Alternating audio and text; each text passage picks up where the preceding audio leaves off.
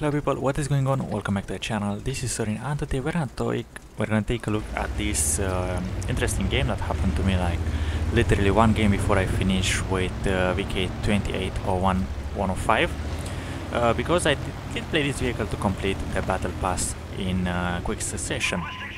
And this vehicle, what can I say about it? It has probably the worst gun. It's a tier 4 gun. That is sometimes fighting some tier 8, so probably you are not gonna deal the most damage, so you're most focusing on spotting. This is what we're gonna do right now. We're gonna go to my typical bush, which is over there, and try to spot both ways, actually 3 ways, because you spot tanks over here, you spot tanks over crossing like this, and the tanks over there. So as you can see, we get spotting for the A20, we spotted this guy, and that AMD is gonna be a big pain of that, but by the looks of it, he's stock, which means he has like roughly like 40 meters of penetration or something like that. But other than that, we're just trying to use our gun depression, and what was that? Well, that's the first thing of this gun, the shell velocity and the shell arc. Which means you cannot really do the most damage, but if you are flanking a tank and you are right behind its back, yeah, it's gonna be much easier to snipe. But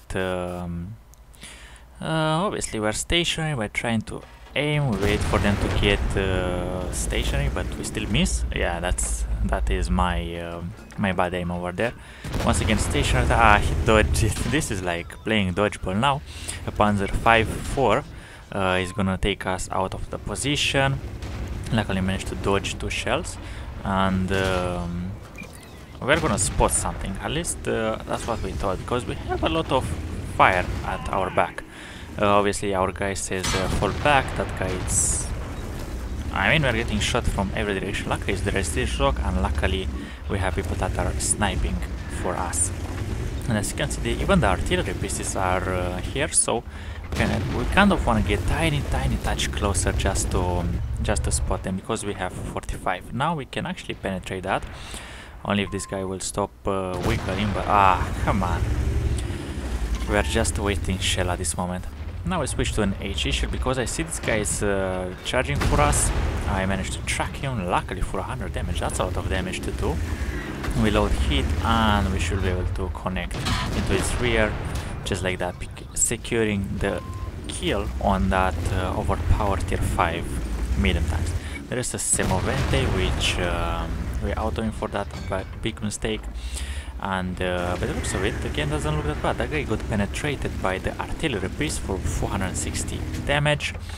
And yeah, what can I say? Typical light tank, you just try to annoy everyone as much as possible. He's on 350 hit points. There we go. We should remove 70 of them. He's getting tracked, and boy, that artillery support is really lovely to have. And there we go. We're up to 1.7k combined, because obviously we're playing. We're trying to, to be as good as we can to, to increase our win rate, to get the most points out of this vehicle. Because to be honest, I kind of hate this vehicle. And it is because you cannot really rely on the gun. The gun is very not good, because obviously, as I mentioned, it's a tier 4 gun, tier 6, it can be tier 8. So yeah, at least we are getting spotting, and just look at that. We don't get the spotting for that. I think the LC got all the assistance, but I'm not gonna judge. Now we kind of go back over here and just look at that clear view. We're actually gonna try to snipe. Well, sniping at 200 meters is gonna be... It's not really called sniping, but with this kind of gun you kind of are. No way. I mean, it was to be expected. But right now they are actually pushing the valley. They actually reposition and repush the southern part. And what can I say? I can just like go up on this hill and snipe across like the AMD, the T-3485 and the Batilda, if they push us towards the 4 line. But there was actually behind my back like an idea. How about I should go for the artillery to get an extra 630 damage towards my Mark of Excellence, towards my WN8, and so on and so forth. But at the same time, I see that they are kind of rushing our team, and we have like deficit of 2 vehicles, and I'm thinking like, how about I go snipe, because obviously there is the D3485, the king still got some use, but I'm thinking like, nah, they're capping the base, this means everyone is gonna go to cap, and this means no one is gonna return. So what was in my head, I'm actually gonna go for a cap, and yeah, capping in Wall of Tanks is really underrated thing. So they're going for a cap, but consider there are still five vehicles, I think. They're not gonna go for a cap yet, but actually what I'll do, I'll actually go for a cap, and for the next 1:40 I'll just chill here, hoping for a victory. And obviously if it's gonna be a victory, it's gonna be a nice and easy Kolobanov, but at the same time my team needs to die in before. On top of that, the artilleries, they shouldn't really be really aggressive because they are tier 5 aggressive, actually tier 5 artilleries, and considering I'm a light tank with like 400 alpha damage, they should be a bit scared to push me. So right now we are left alone with 60 seconds on a cap. If they get like 3 people in, they should be able to cap within 30 seconds, I guess, or something like that. But by the looks of it, they are a bit slow on that, so I have 45 seconds, actually make that 50 seconds, making it now 45, and we're just, you know, just staying there. And look at that, we are 5.5 seconds in quicker than them, so as long as no one is gonna get into cap, I should be able to win, right? And just look at it, there are 7 enemy tanks. Can anyone like the T3485, can he make it here? Can the artillery pieces make it here? Can they blind fire?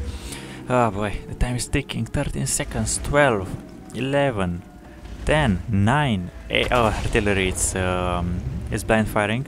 I'm like, oh no, oh, there is the second artillery, and by the looks of it, no one managed to reset command. They have 2 seconds, 1 second, but it's not enough. We managed to put a GG in chat, and we managed to pick up the victory with our amazingly 380 damage. And there we go, there is the victory screen. There is a second class and spotter, because we managed to do 2.4k assistance, which is lovely for a tank with that cannot really do damage.